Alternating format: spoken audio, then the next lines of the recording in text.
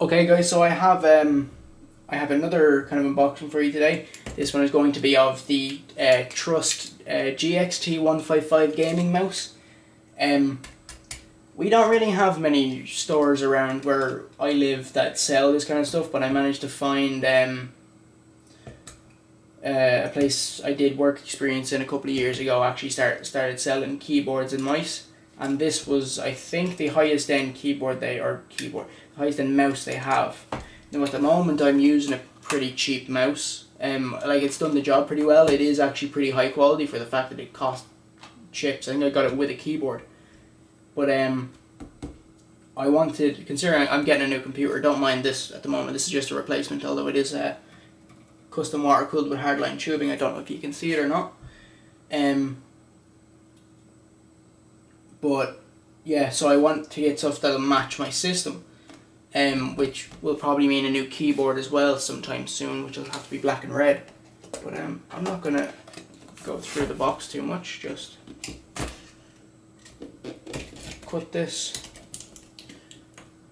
with the brand new trusty unboxing knife. That's actually complete dirt, but we'll roll with it anyway. Yeah, so as you can see here, there are customizable weights. So each weight is 2 grams, and there are, I believe, 8 of them.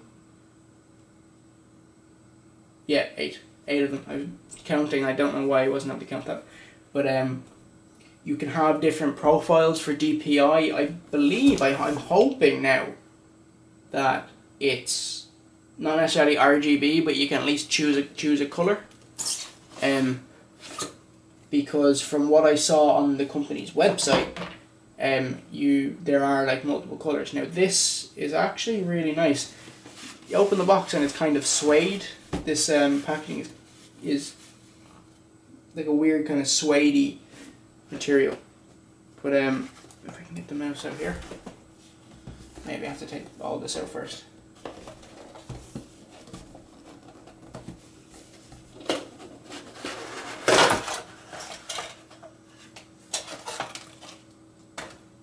Everything's falling, but okay. So we get a big old sticker that I probably won't use. User's manual. Sorry, legal and compliance information. And this would be the user manual. Piece of cardboard that can go behind me. And what is this?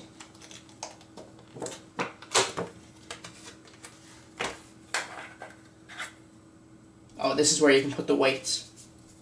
So that's quite cool. That can also go behind me. And now we just need to try and get this mouse out of the packaging.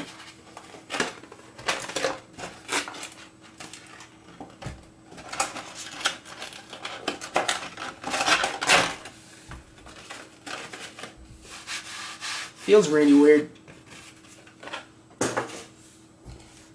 But yeah, the only thing I don't like about it is the fact that the lead is braided blue, and apparently on every picture of it there are blue lights.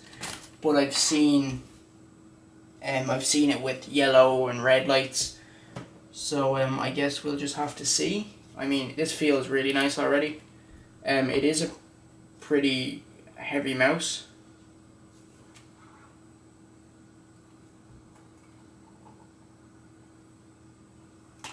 There we go. Here are the weights. I can get one out now. There we go.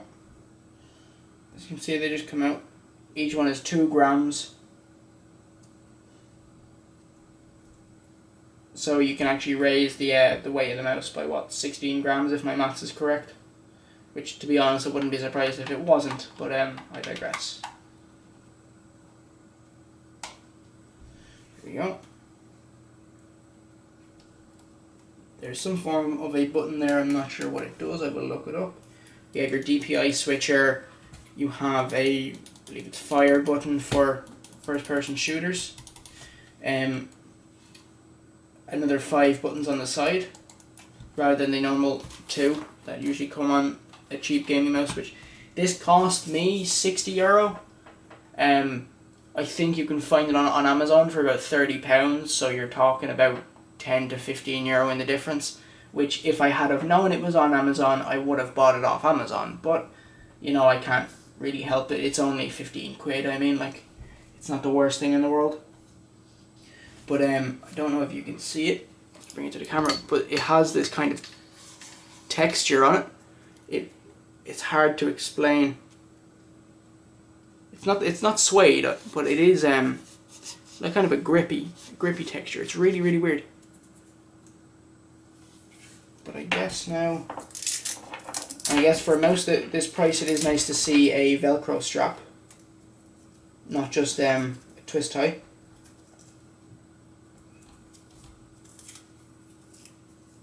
Wrap it around there for now.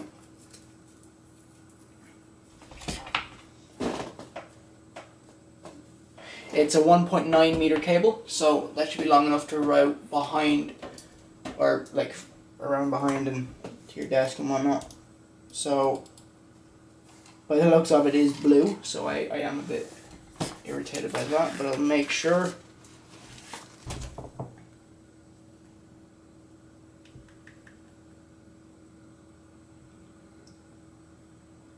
Right, so I'm going to have to install this kind of software, I would imagine.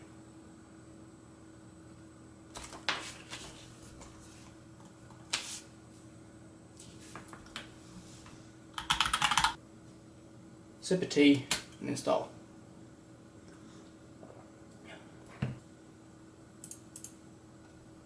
There we go, so this stays blue.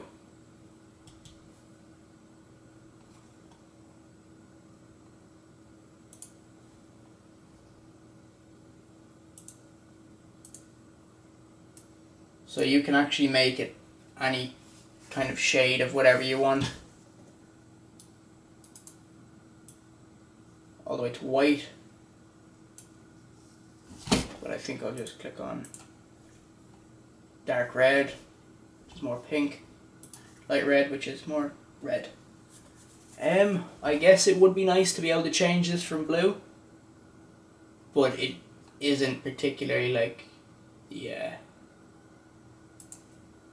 Does it breathe? Is that something that happens?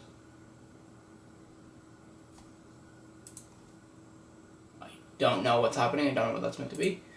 But okay. But I forget what I was saying. So second layer level of DPI is probably good for me.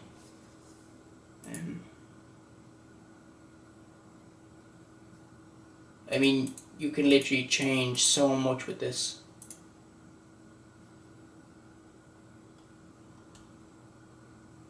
Fire key, you can.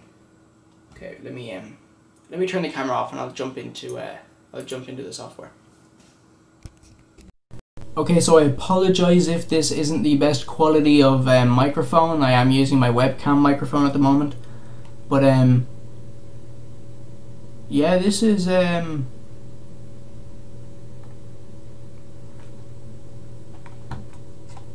pretty cool, I have to say. I mean, it's like, look, you have the top of the mouse, so you have a fire button. You have your normal right click, left click, middle mouse. You have your DPI plus and up and down. You go to the side of the mouse and you have left alt, which actually in Fallout 4, which is something I'm playing again, that would be to melee attack when you have your weapon out. Then you have control, which would be crouch in most games.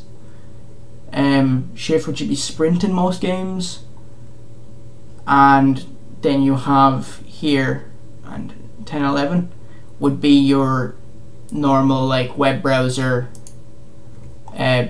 backwards and forwards keys, which is pretty cool, I think. So you can even raise your double click speed if you want to. I'm going to leave that the same. I don't know what polling is. I'm not a genius when it comes to mice. Your scrolls, you can up your scroll speed, up your pointer speed, which I'm not sure what it does. turn up your acceleration.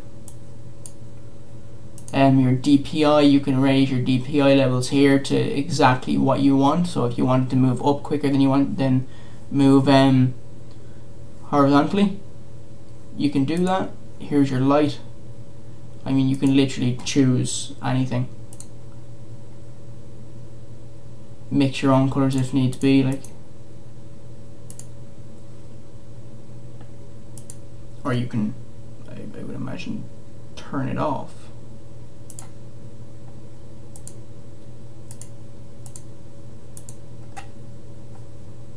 It is a bit of a shame that you can't turn the blue off. I mean, it would be nice to be able to turn the blue off, but it is a nice mouse all the same, and I don't really mind that one bit of blue. It doesn't irritate me.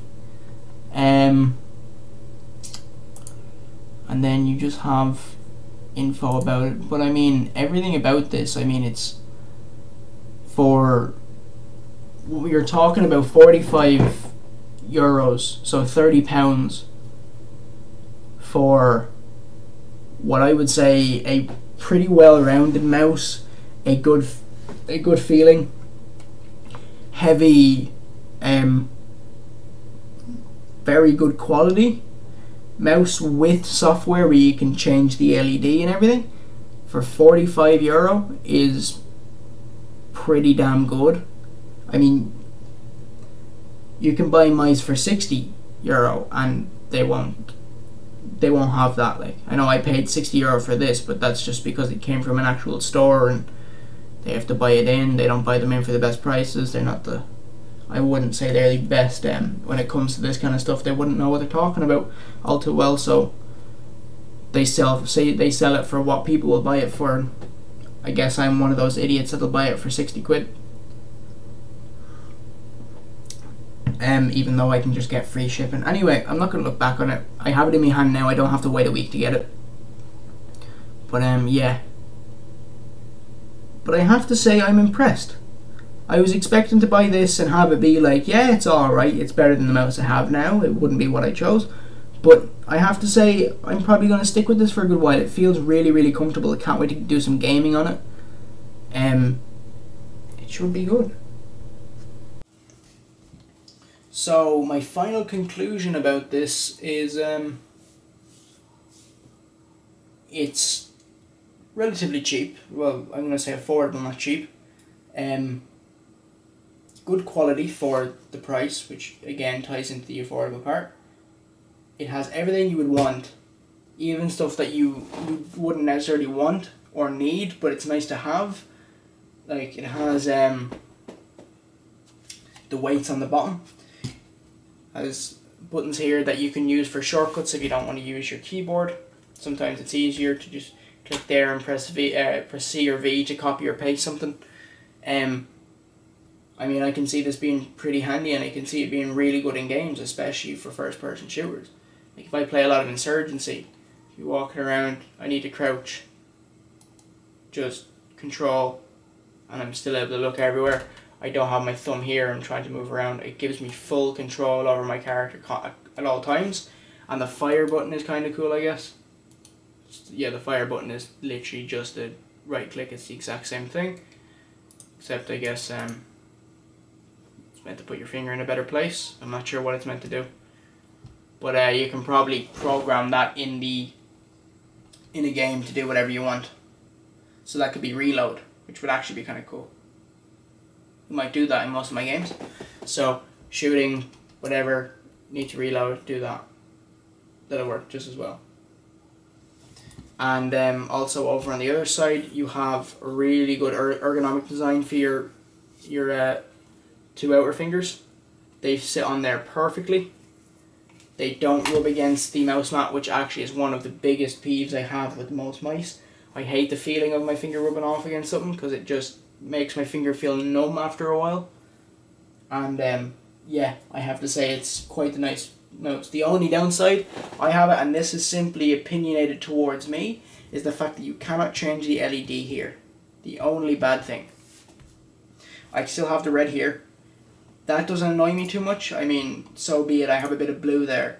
I mean, that's not the worst thing in the world. I mean, I'm pretty sure one of the parts of my system is going to be a bit green, but I can't help that.